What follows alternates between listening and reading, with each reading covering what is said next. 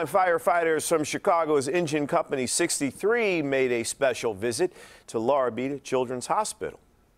We're going to put this right here, okay?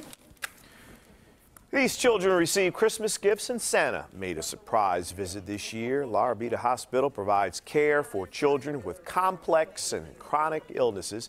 Firefighters made sure infants like Michaela, who has pneumonia and a compromised immune system, got a gift, and her siblings did too. This means a lot to have Santa here. I appreciate everyone who's worked so hard with getting this together, because there's a lot of kids who's not receiving anything today, and mine were blessed to happen to get what they wanted. This is the 45th year that Engine Company 63 has delivered gifts to Rabida.